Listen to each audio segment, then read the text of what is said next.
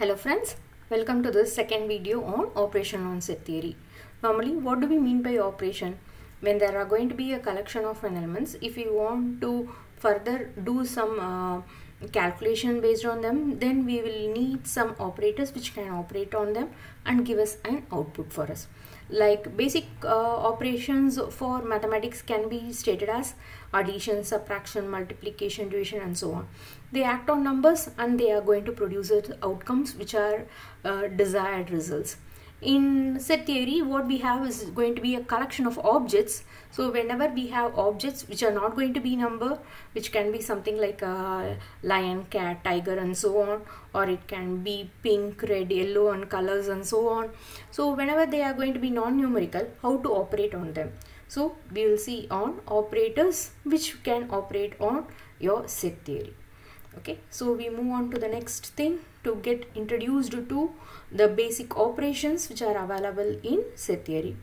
Let U be the universal set, and if A is going to be any set and B is also going to be any set out of it, then we read A union B to be A union B. This symbol with U sign is going to be union B, is containing all elements that are going to be in A or in B. So it is something like your OR operator which we use in our logic gates, either A or in B, or it can be in both. So how do we denote them? By our set builder notation, A union B is going to be equal to set of all x such that x either belongs to A or it belongs to B. Next is the symbol with an ulta pulta of U like an N. You call it as A intersection B. So what does this intersection mean to us? It contains all elements that belong to both A and B. So it is nothing but just our AND operator which we use in our logic gates, A and B. So only if both of them are on, then there will be an output over here. So we call this to be intersection operator. You denote it as set of all x such that x belongs to A and x belongs to B. The next thing which we have over here is A to the power of C, or A with an prime on top, or A with a bar on top. You call it as complement of A, which are nothing but collection of all elements which are going to be not in A. So they are a part of the universal set, but they don't belong to the set A, in which case you call them to be complement of A. Two sets A and B are called disjoint if they have no element in common. So if they are not going to have any element in common, what they are referred as disjoint. So what will be the number of elements which is going to be contained both A and B? If they are disjoint, there are going to be no elements in common, so intersection will be empty. So this is a condition for disjointness. A intersection B is always empty when the sets are going to be disjoint.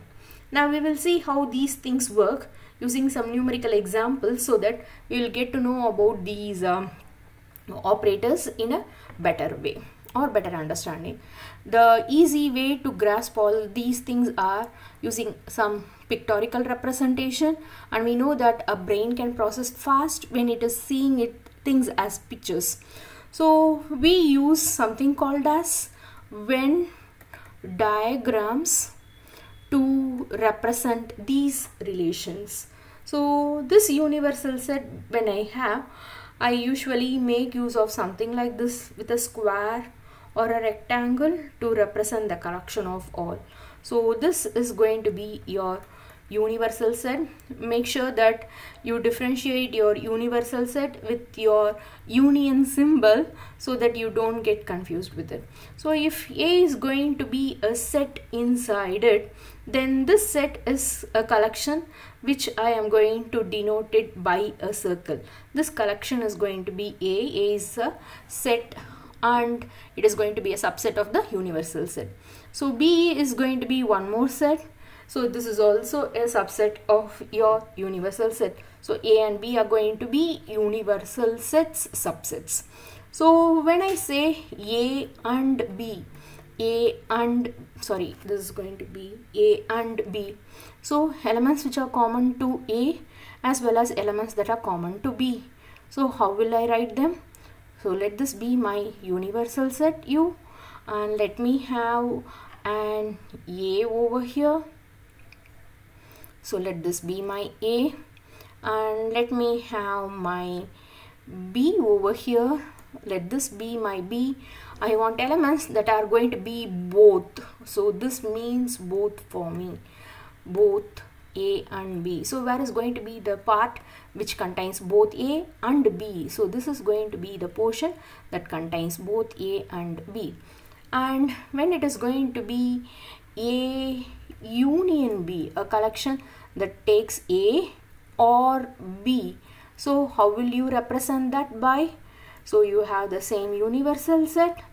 Let me draw my A and let me have my B.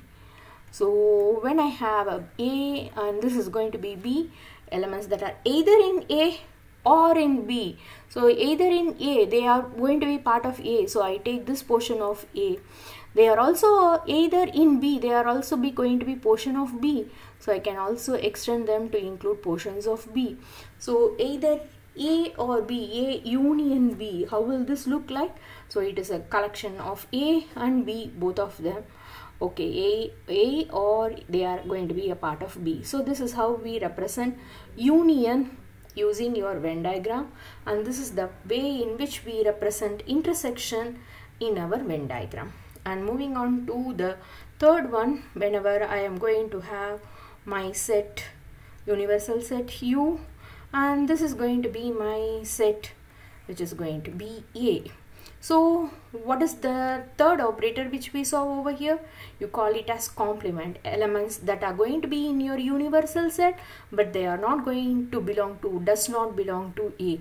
So they are portion of the whole but not in A. So where are they going to lie? They are going to lie away from A. Apart from A, whatever is going to be the collection which I can take from the universal set. So this is what you call it by the name complement. Okay, so you write it either with A with a C on top, or you can write it with A with a prime on top, or you can write A with a bar on top. Okay, what do you call this as? You call this as complement. So this is how we can represent the relationship between sets using pictorially, and we call this by the name called as Venn diagram. So now let us move on to have some problems which can define them. So let A be the set which is going to be the collection 1, 2, 3.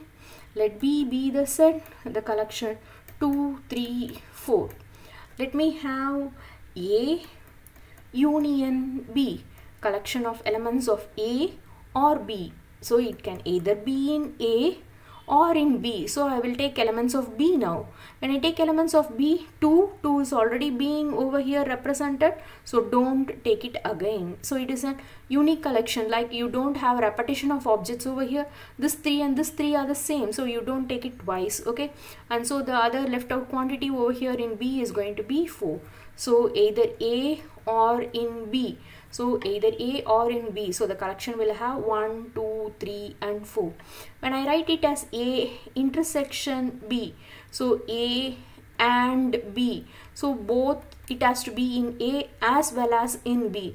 So 1 is present here, but it is not present here, so I cannot take 1. 2 is present here, yes, it is also present here, so I will take 2, which is going to be both in A and B. Next 3 is over here and also over here, so I will take it over here. Moving on to the next one, 4, it is in B but not a part of A, so I cannot take it. So the intersection will contain both A and B, will contain 2 elements in common, which is given by 2 and 3. So now if I define my universal set to be, use the collection of 1, 2, 3, 4 and 5. And I have already defined my A to be equal to 1, 2 and 3. What can you say about A complement? A's complement are elements of U but are not in A. So belongs to U, they does not belong to A. So these elements 1, 2, 3 which are going to be in A are going to be slashed off. So what is left out is going to be 4 and 5, which are going to be your part of your complement. So this is how this condition or this operator on complement operates. Moving on to the next operators, we have the difference operator, which is going to be read as A difference B, or relative complement of B, of A with B with respect to A. That is nothing but elements which are in A but not in B. So you read it as collection of all x such that x belongs to A, x does not belong to B. So from A you scrap off all the elements of B. Whatever is left out, then you call them as difference. So let us have the collection A to be 1, 2, 3 and B to be the collection 1, 3, 5, 7. From A I scrap off elements of B. What are the elements of B? 1. Okay, I scrap off 1. Next is going to be 3. I scrap off 3. 5, I don't have a 5, I don't have a 7. So what is left out in A after removing all the elements of B? I just have this 2 over here. So A minus B is going to be 2. And what about B minus A? From B you scrap off elements of A. So B is going to be equal to 1, 3, 5 and 7. And from here you scrap off elements of A. 1 is scored off, 2 is not here, 3 is scored off. So what is left out is going to be 5 and 7. So B minus A is going to be 5 and 7.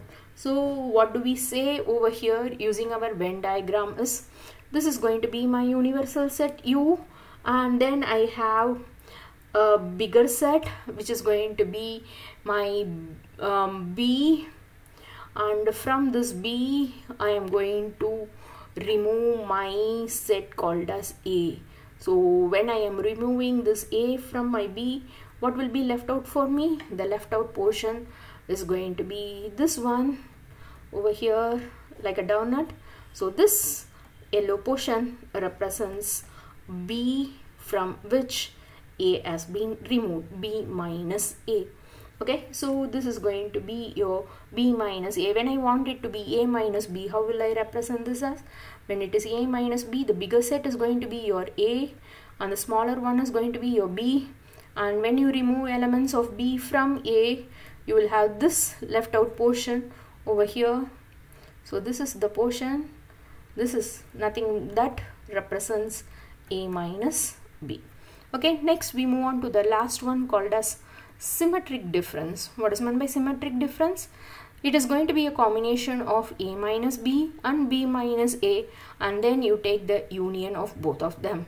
So you write it with a symbol plus and then encircle it. So it is a combination of both A minus B and B minus A. Collection of elements, either they are in A minus B or in B minus A. So let us have an example. A is going to be the set A, B, C, D and B is C, D, E, F. What can we say about A minus B? From my A, B, C, D, I am removing B. C is there, yes, C is removed. D is there, D is removed. E is not there, F is not there. So my A minus B is going to be A comma B.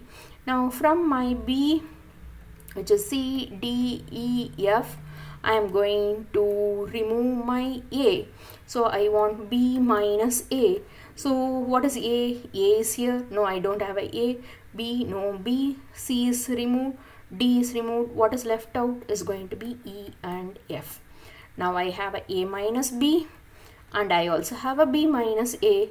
I take the union of both of them. So my A plus circle B, you call it as symmetric difference B, is going to be the collection A comma B comma E comma F. So this is the union, the collection either in A minus B or in B minus A, which is represented in this way. So how do we denote this in a pictorial way? So using your Venn diagram, let this be your universal set and let us have a set called as A, and this is going to be my set called as B. So this is my B, A minus B. From A you remove the part of B. So when you from A you remove the part of B, what are the left out portions? This is my left out portion. And similarly from B, when you remove the parts of A, what is the quantity left out? This is the left out. So this portion shaded part is nothing but your asymmetric difference B. So in this way we can represent the set using pictorial way called as Venn diagram, and this is how helps Venn diagrams helps us to identify or visualize how the collection is going to be, and we can effectively apply these operators to perform operations on the given sets. Thank you very much.